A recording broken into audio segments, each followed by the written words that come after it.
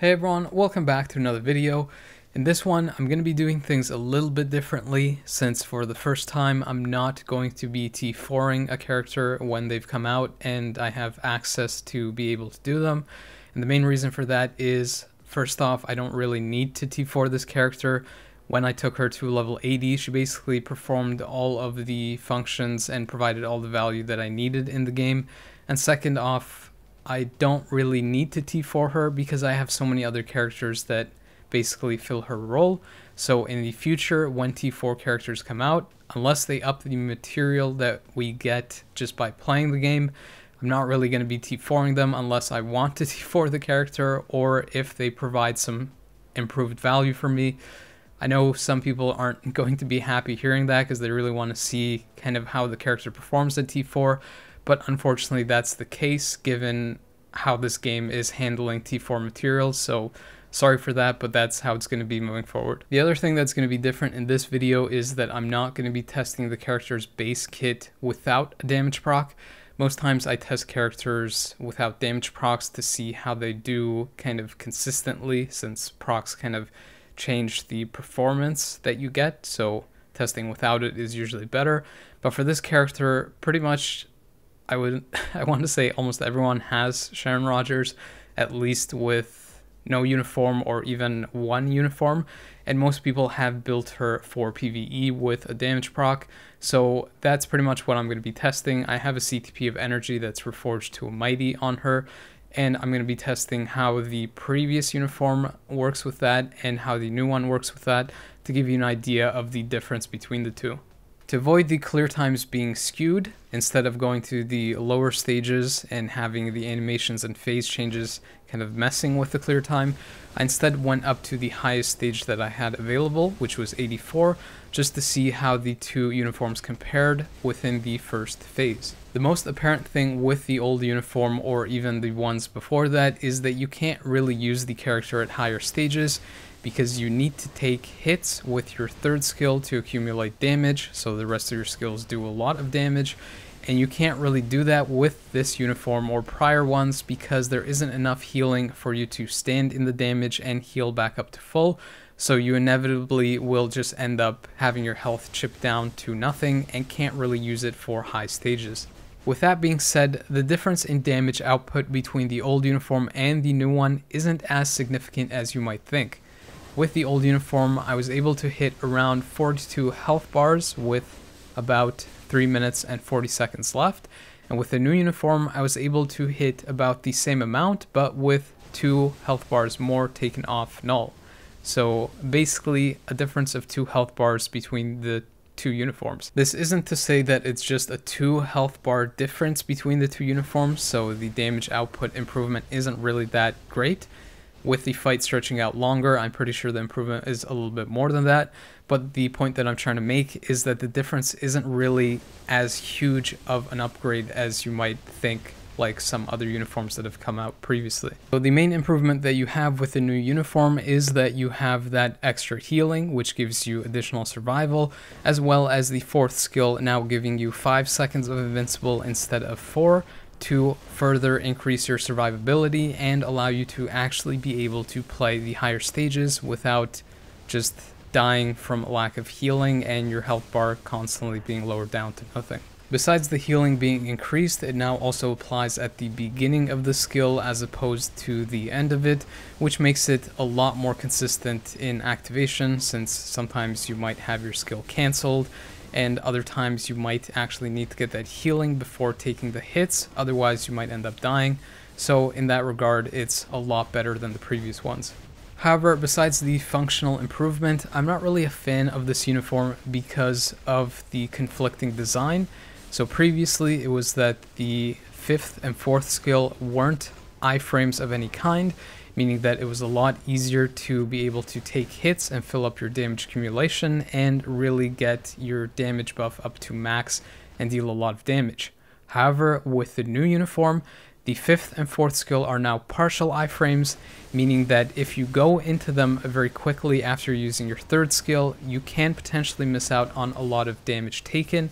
and not get your damage accumulation and ultimately your buff and overall damage to the max amount. Because of this, the uniform kind of performs variably. Sometimes you might clear something very quickly and other times you might not, since you're really dependent on getting most of the damage taken before you go into that 5th and 4th skill. And that kind of leads me into the second problem with this uniform, in that it is no longer proc friendly, even though the design of the uniform kind of leans toward using a single skill damage proc.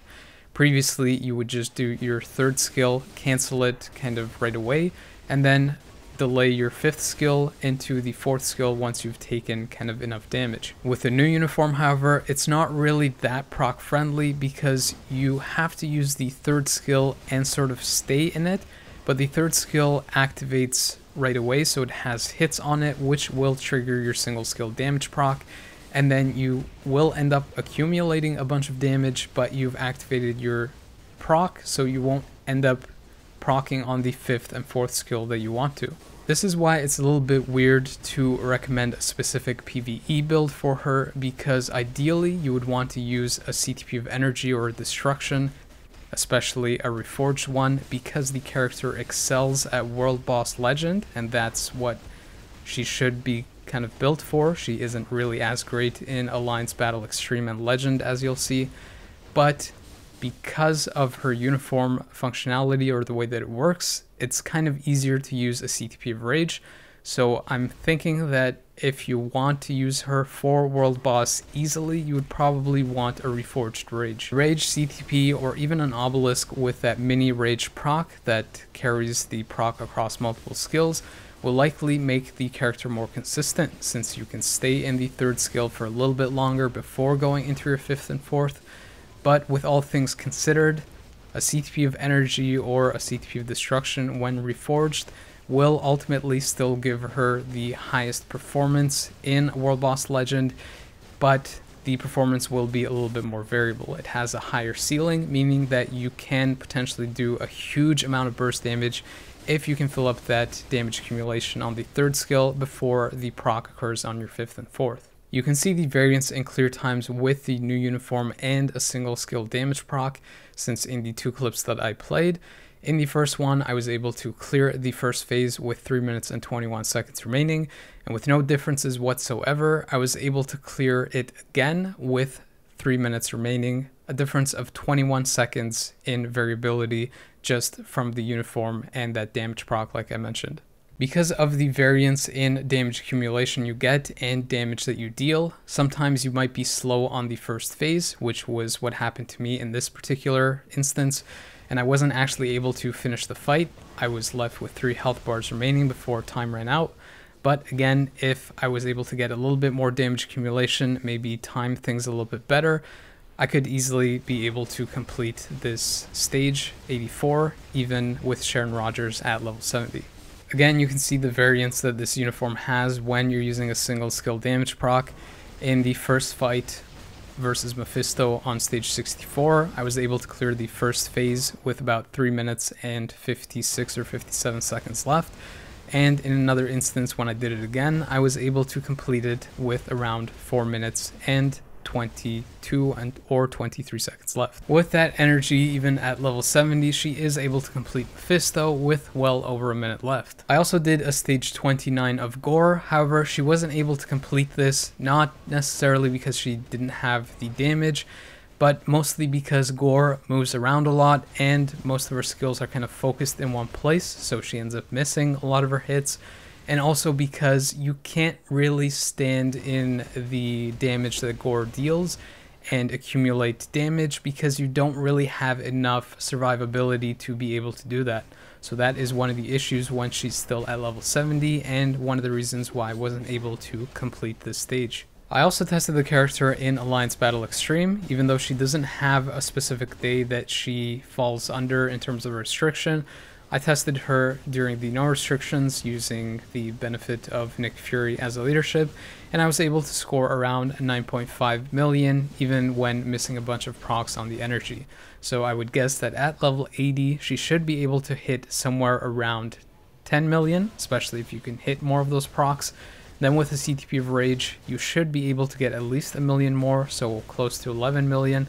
and then when you get her T4, you should be possibly able to cap out, especially if you have a maxed out build, which I obviously didn't have. She also has all of the cancel effects for the various seasons: silence, paralysis, and burn. However, it doesn't really make much sense to build this character specifically for Alliance Battle Extreme, just for the no restrictions day, when you can easily do that with a ton of other characters. The rotation that you essentially want to use for her, or the one that I went with, is to do a quick cancel of the first and second skill to try to fill up your ultimate faster, and then you do the third skill followed by a quick cancel into the fifth skill, which you delay cancel by about a half second when you see her kind of throw the spear in the air, and then go into your fourth skill. This is obviously the rotation that you use if you have a single skill damage proc. If you have a rage, you can just stay in the third skill till you see the damage proc occur, and then just go into that rotation that I just mentioned. When you've acquired your ultimate skill, you essentially do the same thing, but this time you quick cancel the fourth skill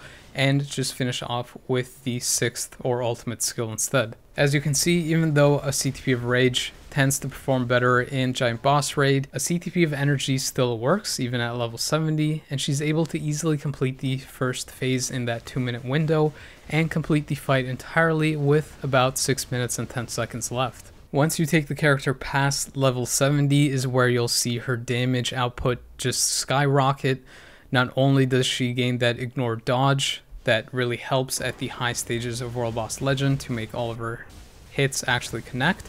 but she also has the additional survivability so that you can use the third skill and kind of stand in some damage to be able to max out that accumulation and hit at your highest damage possible. You can see that with the energy, I was able to complete stage 84 2 minutes and 40 seconds faster. Versus Mephisto, I finished it about 1 minute and 40 seconds faster, which truthfully probably would have been 2 minutes faster or even a little bit faster than that if I simply just ignored the spells and stuff in the last phase and just went to deal the damage. The most drastic improvement was versus Gorr. Because of that level 80 increase, she not only is able to take more damage and fill up her damage accumulation and damage output faster, but the higher burst damage that she does is able to bypass all of the parts where she misses damage because Gorr is moving around all the time, and all of that burst damage connects right away. Because of that, she was able to basically reach that 9 health bar mark about 4 minutes faster than when she was at level 70, and basically did it in 60 seconds. Due to those improvements, she was able to complete the entire fight with around 3 minutes and 30 seconds left. Even though I mentioned that you could potentially cap out with Sharon Rogers when you have her at T4 with a rage and with a pretty decent build, that doesn't really seem to be the case in Alliance Battle Legend. There, if you try to take hits to build up your damage accumulation, you end up losing a ton of points, so it's a little bit counterintuitive and the character doesn't really work for that mode. With the Mighty Energy and the aid of White Fox's support, I was only able to score around 3.4 million, and from the testing that I've done with other characters, if they have any kind of viability for the mode, they should be able to score around 4 to 4.5 million with a single skill damage proc, which she obviously wasn't able to even at level 80. Just for reference, my Shuri with Mighty Destruction and without the aid of White Fox's support and just at level 70 is able to score pretty much the same thing, sometimes even going as high as 3.7 or 3.8 million. With the character at level 80, she was able to solo Giant Boss Raid about 30 seconds faster, and I was able to complete the fight with about 6 minutes and 40 seconds left. I wouldn't really be able to tell you how much quicker the T4 would make it. I would guess maybe around 30 seconds faster at the very least, but because the character does have to take damage to get maximum damage out, other characters might still be the best performers for Giant Boss Raid as opposed to Sharon Rogers, but nevertheless she is still a pretty good character in this mode too. With the current PvP meta focusing on Super Guard Break and iframe Ignore, Sharon Rogers is obviously not really designed for PvP game modes. However, one thing to note from the previous uniforms to this one is that with the 5th skill and the 4th skill now getting partial iframes, she does become much better in the mode because she can avoid damage. And if the opponent tries to do their iframe Ignore skill and she's done her 3rd skill, then the lingering damage from the 5th and 4th could potentially wipe out the character even if she ends up dying. Besides that, the other improvements that this uniform provides over the old one is that you now get 5 seconds of invincible on the 4th skill, which is up from 1 second that it previously was, and the AI actually opens with it, so you have the benefit of getting that right away. On top of that, she also gained 30% damage mitigation, as well as the increased healing going up by about 25%. If you don't really care about PvE and want to make the character more usable in PvP, like I've mentioned for other characters that aren't really designed for PvP, to make them more consistent versus non-meta characters, a CTP of Authority is usually your best bet. You get the damage mitigation from the steel of the Authority if you're able to reforge it, as well as the invincibility and damage accumulation. However, if you want a chance at the character being good versus meta characters, then you really want that burst damage from the CTP of Destruction that you get from the proc, as well as the penetration that it provides so that you can quickly go through the invincibility of the opponents. I think that with the Destruction, Sharon Rogers could actually be pretty good in Alliance Conquest, since she has decent damage mitigation, opens with the invincibility, and also has good skill priority. You can see that even with an energy, I was able to wipe out that first set that had Knull and Heimdall on it, which are actually pretty good characters in Alliance Conquest. At level 80, I tried almost the same fight. Unfortunately, this time she did end up losing to Knull. However, at the same time, she did show her consistency since she was able to wipe out the enemy team and get Knull down to 1 health, meaning if the opponents didn't have immortality or the revive effect, she would have ended up wiping them out. And again, you have to keep in mind that this is still with an energy, so she doesn't actually have guard break immunity. There is one thing that I didn't mention in this video, and that is that the old uniform could potentially be more consistent than the new uniform if you're able to get the character to T4. The T4 provides you with healing, meaning that the old uniform could actually be made usable at high levels because you are getting that health back and you can stand in those damage pools, poison pools, or whatever to fill up your damage accumulation while still being able to get your health back from the T4 skill. With the old uniform not having iframes on the 5th and 4th skill, and with the combination of getting healing from the T4 skill, the old uniform could potentially end up being the more consistent and quite possibly the better performer overall compared to the new uniform. However, for most people, the crystal cost is much cheaper to get the new uniform than actually having to spend the T4 materials on the character to get them upgraded that way. Because of that, I would say that for most accounts, this would be a top pick for a blast character, especially if you're trying to push to World Boss Legend or push to the higher or final stages of World Boss Legend, where I'm pretty sure that you need a character that has the specifications and restrictions that Sharon Rogers' uniform provides. Again, I know that some of you might be disappointed that I wasn't able to cover the T4 aspect of the character, but unfortunately, until they raise the T4 material drop on a daily basis, I can't really keep up with the T4 characters that come out, especially when they're doing up to 3 a month and also include native tier 2s, when it's not really sustainable to be able to do so. I'm really hoping that that gets addressed with the anniversary patch or the ones following it, because I won't really be able to cover all of the T4s that come out unless they do that. Hopefully this video did give you a bunch of information on the character though, and for a lot of people, including myself, you don't even need Sharon Rogers at T4. Level 80 performance that she provides is easily able to do pretty much all endgame content. If you enjoyed the video, don't forget to hit the like button, subscribe, and possibly share the video with others to help them out and help myself out. As always, I appreciate people taking the time to watch these, so thank you, but the video is now over.